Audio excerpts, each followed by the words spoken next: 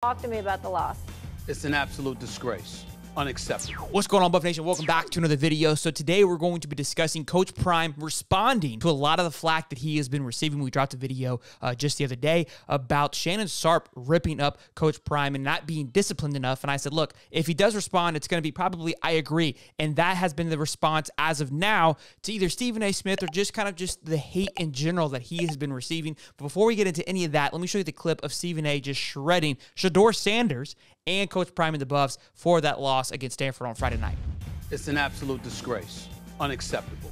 The fact of the matter is Colorado came into this game 13-point favorites, okay, and got outscored by a 13-point underdog, 46-14 in the second half after being up 29-0. They're now 1-3 in the Pac-12. Their defense has allowed the second most yards per game at 473.7, Shannon, and the seventh most points per game at 35.9 in all of the entire FBS. I believe that Deion Sanders is a coach. I think he's a hell of a coach. He needs some dogs, as he told us. He's about 7 or 8 dogs away, but here's the problem.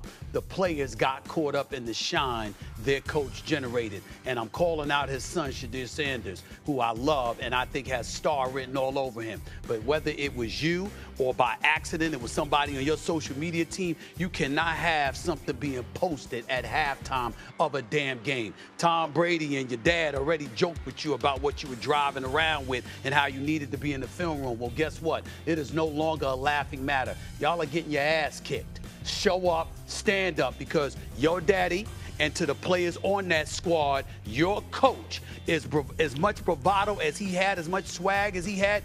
He was the best on the planet. A big point of emphasis there that Stephen A. Smith said was like, look, these kids think they're prime. They think they're prime time without the work that goes into it. And that's honestly just the world that I think we're living in. It's not happening at Colorado. It's happening all across college football. We just have a microscope currently on Colorado and want them to excel and do very well. So if anything's go awry, we're immediately going to criticize and critique on what they're doing incorrectly. But a lot of kids, again, NIL has opened the door wide open for egos to explode more than they ever have before, and keeping those ego in check is going to be a challenge for everybody. I can assure you, every coach, any which way, is having this issue right now. But another big point, and look, it's a great point by Stephen A. Smith. We don't know if it was Shedeur Sanders who posted that during halftime, or if it was just one part of the media team posting that. Look, it was a little bit of a flex. Here's the thing, though. They win that game. We're kind of laughing, saying, like, look, they knew it was done and over with. He's out here posting this during halftime. Again, these kind of things have happened before.